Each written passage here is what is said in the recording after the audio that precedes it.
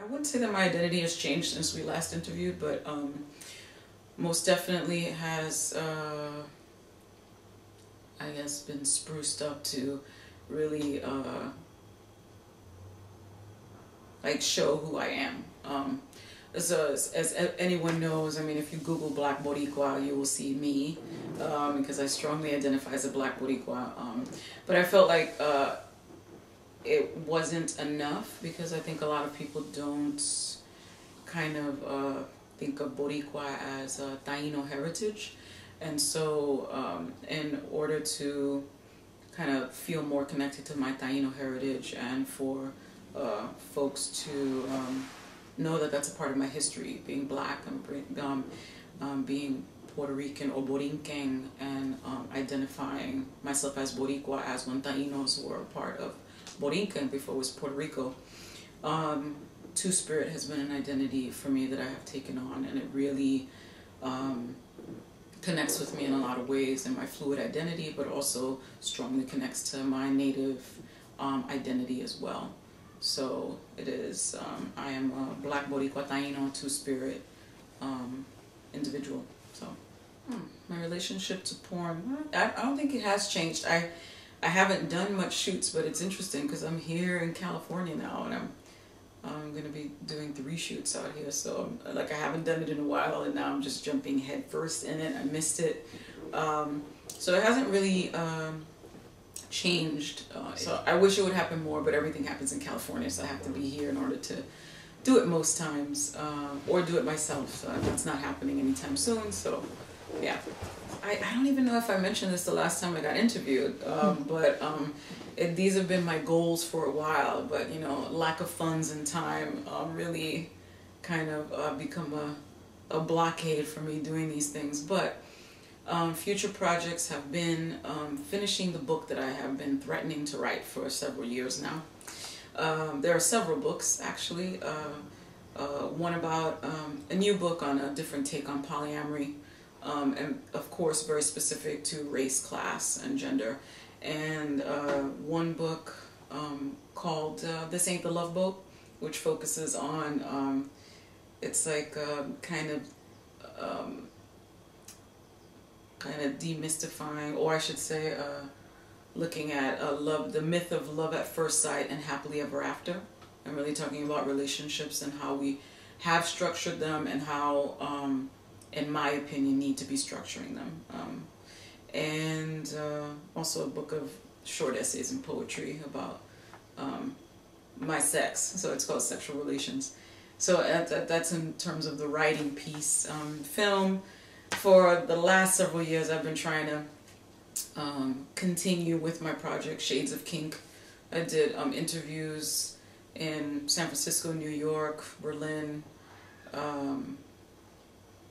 South Africa, a lot of different places, London, and filmed different folks, trans-identified people, lots of people of color, and interviewing them about how politics is or isn't inserted into kink, and why that's important. Talking about racism, classism, and transphobia within kink. So that project is a huge project which needs lots of money, or lots of people who want to work for free to help me out. But that's like my brainchild. That's something that's probably going to take a couple of years to complete, but I hope that it could happen. I think it's a project that needs to be out there. And what else? And performance. I'm always doing performance stuff. So there's a play I'm trying to write. It's called, or I have been writing, called Impostures, and it's about the future state of, I guess, the future of trans identity or trans people in this country, what that would look like.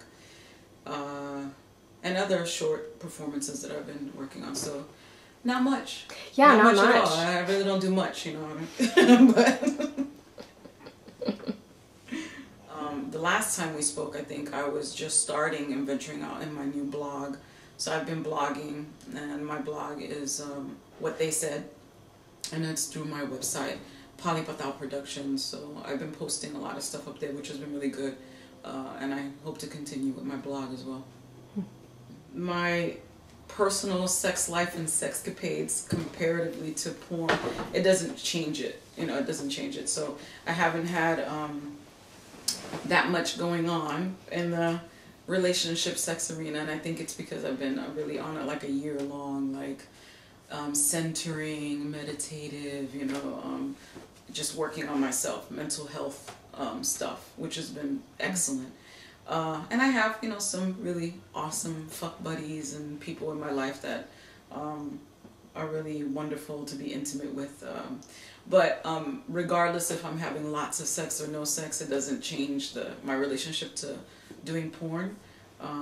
I love it. You know, I love doing porn. I think it's a very liberating and freeing thing for me. And very free for me specifically. And I think I've said this before, as a survivor and also as a person who identifies as trans and has not had my body altered. And every time I say that, I say that there is a privilege in that, not having my body altered, but feeling really good that I am still viewed and respected as a trans, genderqueer performer. In that respect, so I'm pretty happy about that. And just to show different people that trans really incorporates so many ways of being, so I'm just one of them, and so I'm happy to be a part of that, and yeah, and be acknowledged actually, and be visible. It's a combination of things. What's been really hot and exciting to me, it has definitely been intensity, and I know that's huge. That's like really an umbrella term, but intensity has been really awesome for me. Whether it is, I'm really into, and I guess I made up the term because I did a workshop on it, compression play. I'm really into compression play when you use your own body. Not that people haven't done it, but I just named it this. When people use their own body and their body weight to push on points on someone, on their chest, on their thighs and stuff. And it's really intense because a lot of it is really intense eye contact and breath. I really like that, and I've really come to the conclusion that my sex is completely intertwined with impact play or kink, and without it, it can happen without it for a little while, but there comes a point where it just can't happen for me like that anymore. I need to choke someone or punch them, or they need to punch me or choke me or call me names. I need to call them names. You know, somebody needs to cry or something. Like, yeah, that's hot to me. That's like the ultimate hot shit for me.